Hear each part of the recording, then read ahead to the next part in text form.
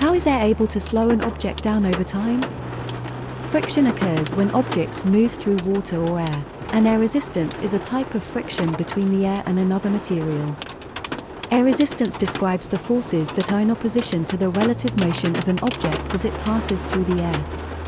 In this video, the lines outside the car visualize air resistance, which is also known as drag.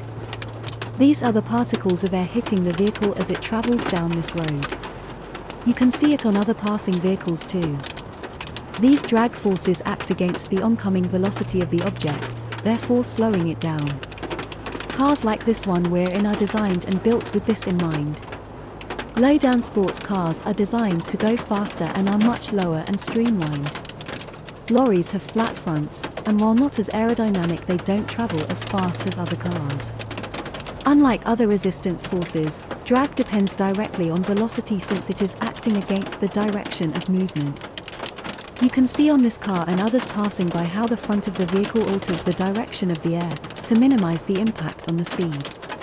The angled windscreen on this car redirects more air upwards and over the car.